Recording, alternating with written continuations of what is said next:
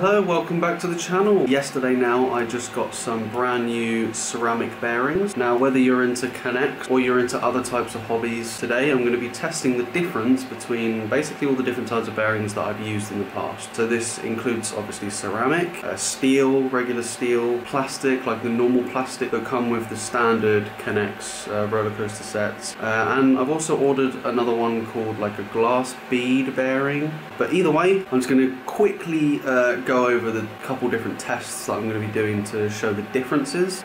Two tests, similar but different in their own way, and then one final test which is basically like the long term, you know, after 6 months, what's the damages, how well do they rust, how well do they keep their shape, bits start chipping off, you know, stuff like that. For me, obviously with the model roller coasters, they need to be able to handle quite a long time being in use. I don't want to replace them every other time I build a coaster. Let's get into showing you exactly what tests I'm doing. So just a quick note here, like I said, these are all the different types of bearings. Just very quickly here, you got plastic with glass beads instead of like metal bearings. They're glass bearings. You've got the regular steel here, and you've got ceramic, which is already on the test car. So the first test, as you can see, a free fall timed roll. So basically see how long it takes for the car to come to a stop with each type of bearing. It's the same height on the other side. However, I've made this side shallower just because the test after it needs to be shallower. But either way, you just drop it and you time how long it takes to stop. The second test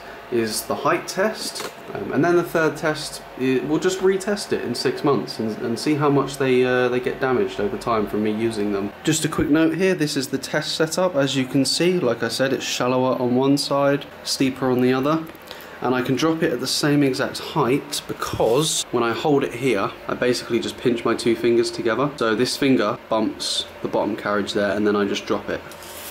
And it's fairly accurate, and you'll see how accurate that is by, you know, a lot of the results being really close together for the same bearing on the same test. So yeah, let's just go over the results actually. So here we go. The first test I did was the timed roll back and forth. The plastic did, well, horribly. An average of around seven and a bit seconds. The steel got an average of about 17. The ceramic was very close, like I said just a second ago. Very surprising how close these numbers are. Very accurate. And even though the glass ones were, let's be honest, they were awful, but they were very close as well. So consistency, but not very good still. The second test was, we had 90 centimeters, and that doesn't refer to the height. That actually refers to the length. This rod here, which is the center point of the test here, I basically had to take measure and measured all the way up, touching this point, this point, this point. So it was completely in line with the test track there. And obviously the height that it got to, I just measured it.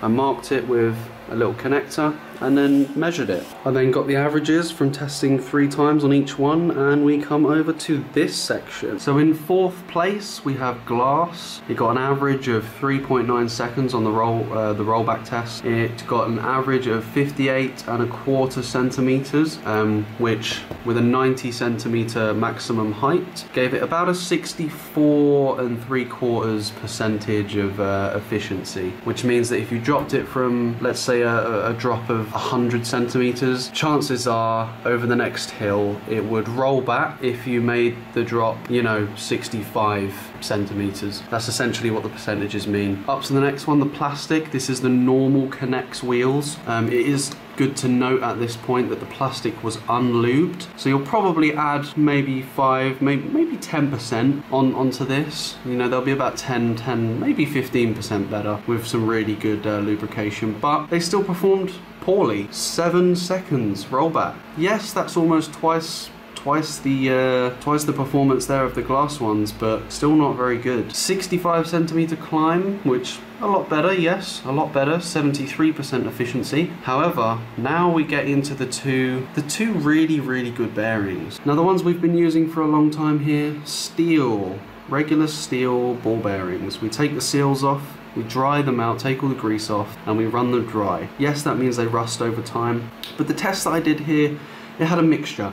It had 2 new bearings and all the other wheels were regular old wheels, so this is probably a little bit lower than what you'd see on brand new steel bearings. 16.7. Now that's a lot better than the others.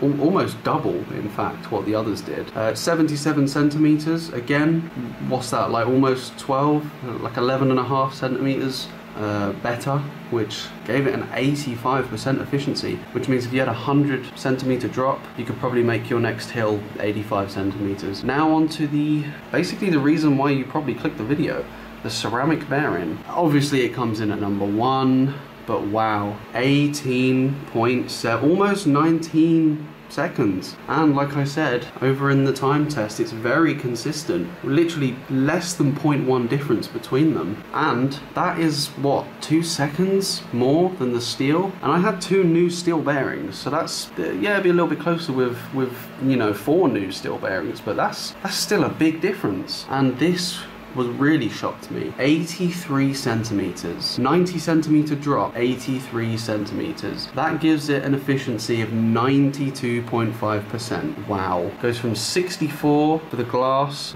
don't really consider them at all, but plastic, which is where we're used to from the start of you know, the regular cars that come with the sets, almost 20% more efficient. So there we go, that's it. Ceramic, that's the one I'm going to be buying from now on. It's way better, and I have a feeling because it's ceramic, it's probably not going to wear the same way that steel does, because steel really does wear quite badly here with the humidity in the UK. If you're new here, I'd massively appreciate, because we're edging very, very close now to coming up to 1,000 subscribers, so would be great to hit that. That would be absolutely crazy. Also, if you have any ideas of future videos I can do, just leave them down in the comments and I'll probably do them. I want to make a bit more, you know, slightly longer format videos, not super long. Like I said, I don't want to make 20-minute videos, maybe 5-minute videos, 10-minute videos. But yeah, anyway, thanks for watching, and I'll see you in the next video.